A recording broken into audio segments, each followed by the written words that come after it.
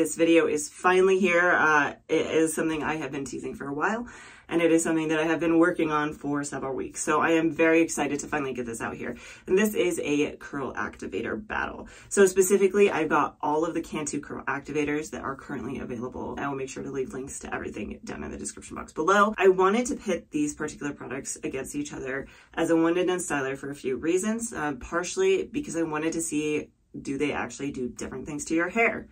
Or are they all pretty much the same product? And then the other thing I wanted to test was the longevity of these products as a one and done styler. They all have a certain amount of hold to them. So I wanted to see if it held up. I know there's a lot of products. There's 4 products here. So I'm going to try to move through this as quickly as I can. That being said, if you are new to my channel, hi, my name is Lena and welcome to my bathroom. And if you do like content like this, please do like and subscribe.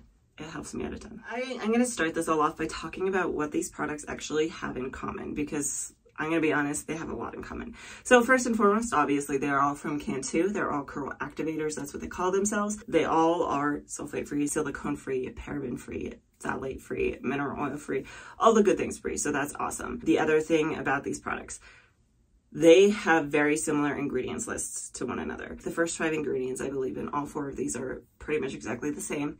They all have shea butter in the top like 6 or 7. So it kind of makes all of these products more on the medium heaviness. They do also have a lot of similar oils and film forming humectants. So things like nettle, honeysuckle, kelp, things like that. I saw it in almost all of these.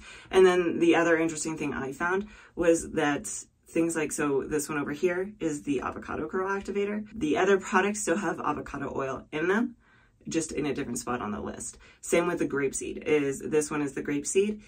The other products still have grapeseed oil in them. They're just at a different spot in the list. So I was curious to see how much that kind of shuffling of ingredients is really going to affect the final product. All of them have polyquat 10 and 11, both of which are going to give your hair a light hold. So I wanted to see if these products give me any longevity because of those polyquats. And then the last thing that all of these products have in common is they do all have the same protein in them. So they all have silk amino acids and hydrolyzed silk in them. So let's go ahead and move through these wash days. Before I get into all of this, there's a few things that I want to talk about. So the first one being that I'm not going to go into too much detail about my actual styling routine. I do have an entire video that's actually pretty recent. It's my updated wavy curly hair routine. So definitely check that out for more information. The other thing I wanted to comment on is I'm going to start off by talking about the routines themselves, talking about things like the ingredients in these products, how they work in my hair, how they smell, and then I'll show the results and then I'll move into the next one. And then after I've talked about all of the initial results, we'll talk about a comparison of them. And then I'll go into the day 2 results of these and we'll talk about the longevity at that point. And that will help kind of keep things bundled together so they're easier to compare. I will include a 360 curl tour at the very end of the video where I show each different wash day one after the other so that you can compare them a little better for yourself as well. So let's go ahead and get into this. The first one that I used was the Cantu Avocado Curl Activator. Why did I choose this as my first one? Really just because it was the only one that I've actually used in the past. I did an entire 1-line wash day with the avocado line, so if you want to check that out, definitely do. I'll leave a link up above, so I figured it was a good place to start. I sectioned it into 3. I did leave my hair pretty dripping wet for all of these to the point where I was actually dripping on the floor because I've just found that gives me the best results. So that's kind of where I started with this. So I went in with that Avocado Curl Activator. I put a little bit on my hand. I'll show you just about how much. And that's about how much I used on each section of my hair.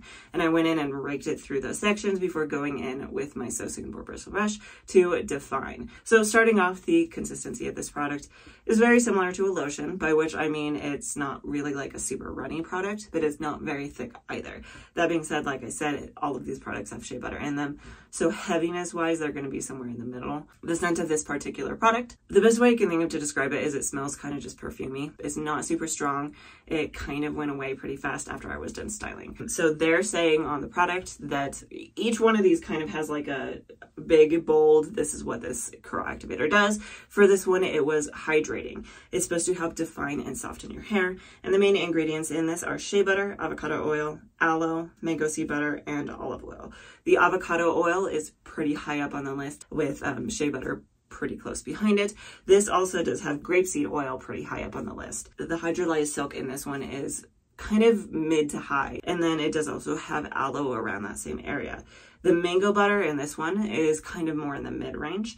And then the polyquats 10 and 11 are actually pretty far down on the list. And I bring that up because of the question of longevity. So just keep that in mind for later. So I finished this off. I microplopped my hair with a cotton t-shirt to get as much moisture out. I blow dried my hair for probably about 20 minutes, and then I clipped it up in a way to let it finish air drying the rest of the way before coming back later that night, and I fluffed and I scrunched, and these were my final results with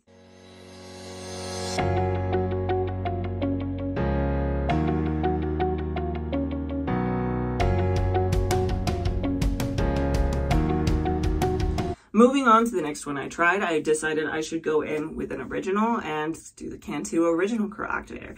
Now, I will say I've had this bottle sitting around for just a little while.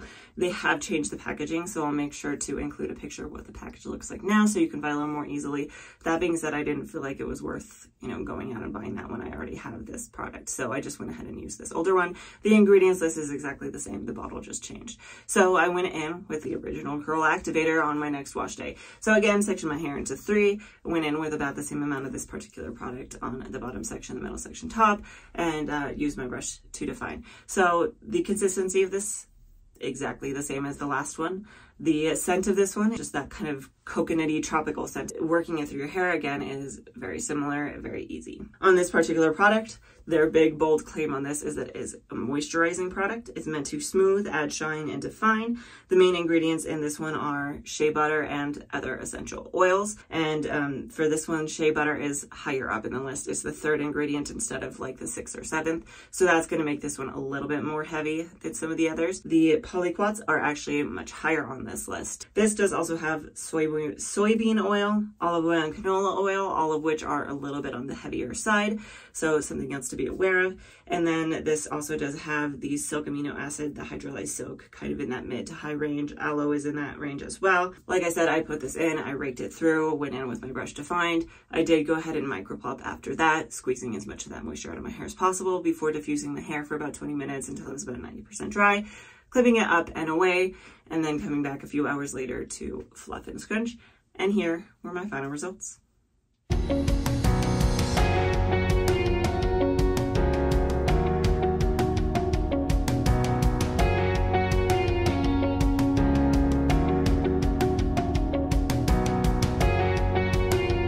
The 3rd product that I used was the Cantu Grapeseed Curl Activator.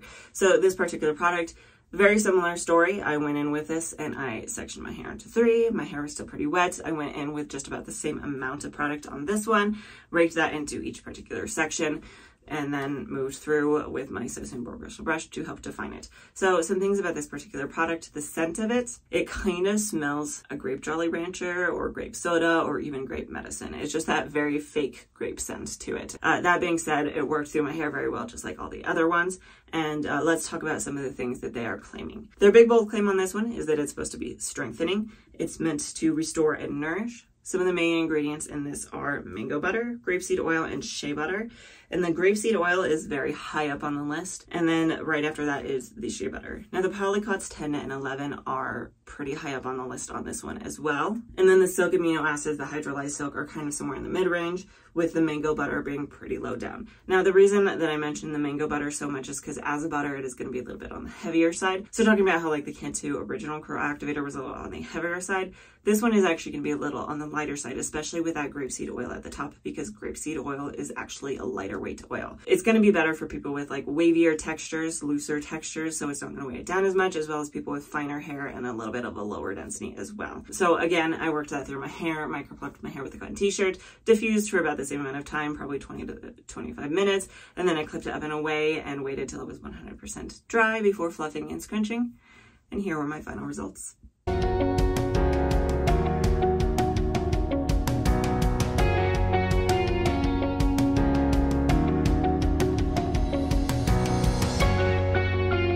The last product I used for this particular product battle was the Cantu Acai Berry Curl Activator. I did exactly the same thing as I did with all the other ones, where I sectioned my hair into 3, went in with some of the product, raked it through, went in with my Citizen Boar Bristle brush to define each section before moving on. Some things about this particular product, it's the same exact consistency. It has a more perfumey scent than all of the other products. It just really smells very floral. And the good thing about it is it doesn't linger too long, but I could see that if you were someone who was a little bit sensitive, that it might bother you. That being said, One thing about this product that I did do a little bit differently is I did accidentally use a little bit too much of this, a little more than I used on the other ones.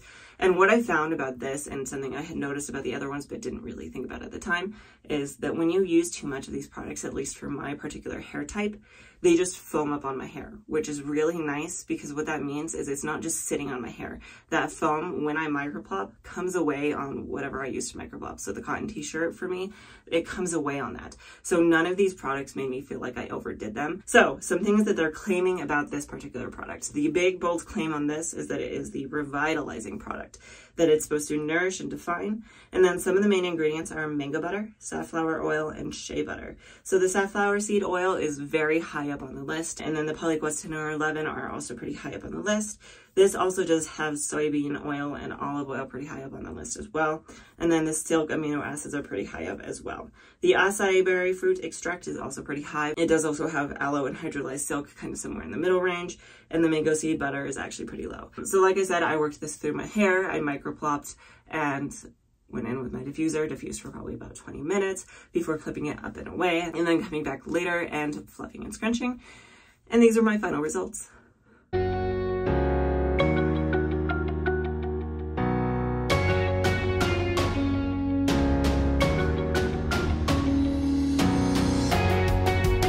All right, so let's talk about kind of some comparisons side by side and my actual thoughts on these products. Starting off with the Cantu Avocado Curl Activator, some things that I had noticed. The shine was kind of middle of the road. The volume, on the other hand, it actually kind of made my hair pretty flat. The frizz on this one was a little higher than I typically like. That being said, I think I had to step outside while my hair was just still a little bit damp to throw the trash away, and it was maybe a little bit windy, so maybe we can blame it on that. That being said, the definition, on the other hand, especially down on the bottom where my hair tends to curl a little bit better, was actually pretty good. I was pretty happy with the definition down there. The feel of it though, I think that was the big thing about this particular product that blew me away, was my hair felt so silky and smooth and soft, and it lasted for days after. None of the other products met that one and matched that one in the feel. Okay, moving into the Cantu Original Curl Activator. So the shine on this one was kind of similar to the last one, nothing really impressive, but not bad either. The volume on this one was definitely a little bit more, which kind of surprised me since this is probably the heaviest product out of all of these, but it definitely gave me more volume, so I don't know.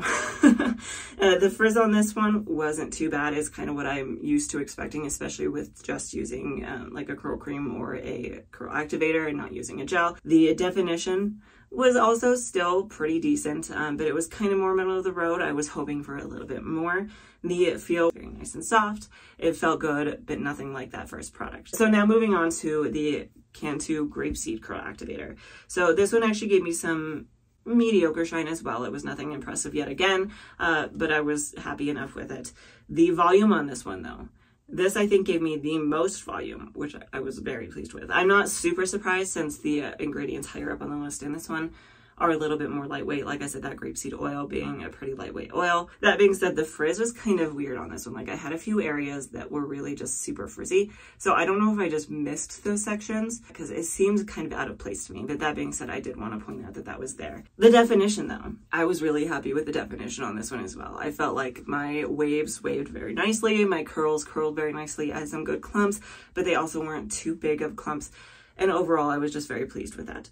And then on the feel of this one, I would say it was pretty similar to the original, where it's nice and soft. It made it feel good, but nothing super impressive. Moving into the last one, so talking about the Cantu Acai Berry, that one actually probably gave me the most shine out of all of them. The actual volume was what I'm used to expecting. It was a pretty average amount of volume, nothing really impressive, but it wasn't flat, which is definitely good.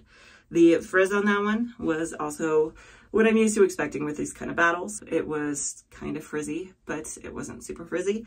And then the definition, I was pretty happy with the definition on this one. I had some really good clumps and my waves did wave pretty well. And then the feel of it again was very similar, where it's just nice and soft. I was very happy with the feel of it, but it was nothing super impressive. So I'm going to get into this discussion about longevity. Discussions on longevity are actually pretty difficult because of the fact that when you're comparing products, every day is different. So we'll move through these products in the same order, and let's start on the Cantu Avocado Curl Activator. So that particular product, day 2, I do want to preface this by saying that it had snowed that day. My daughter loves the snow, and we had to go play in it. So I had a hat on. It was also a dry air, so my hair probably dried out a little bit going outside like that. So keep that in mind when I talk about these results. So this is what it looked like. My waves definitely fell. I didn't really have much volume to begin with. It didn't really improve much. It was definitely pretty frizzy and the definition had kind of fallen out. Now, part of that makes me wonder if that's partially related to the polyquats. Like I mentioned, the Avocado Curl Activator, the polyquats are pretty far down the list. That being said, I also kind of beat it up, so there's that. Moving into the Cantu Original. So this is probably the one that I treated my hair the best on day 2. It is what it is. So that being said, some thoughts on this one. The waves still definitely fell out. They didn't hold very strongly. The frizz actually wasn't too bad on this one, and the definition actually held up okay. So I was actually pretty happy with how this held up into day 2. I mean, I filmed a video with my hair looking this way, so there's that. Okay, moving into the Cantu Grapeseed. I also didn't treat my hair very well on this particular day. I didn't look at the weather to realize that it was so windy that day. So I did pull my hair up and put it underneath the hood to try my best to protect it from that wind. Not surprisingly, some of the waves fell out. It was a little frizzy. Some of the volume fell out, but I was actually so surprised how the definition held up with all of that said and done. So moving into the actual final one, the Cantu Acai Berry. I actually haven't pulled my hair down and fluffed it yet. I'm on day 2 right now. Before I do this, another thing to keep in mind, we went to the park again today. I couldn't really say no, so it is what it is, but let's go ahead and take a look at it.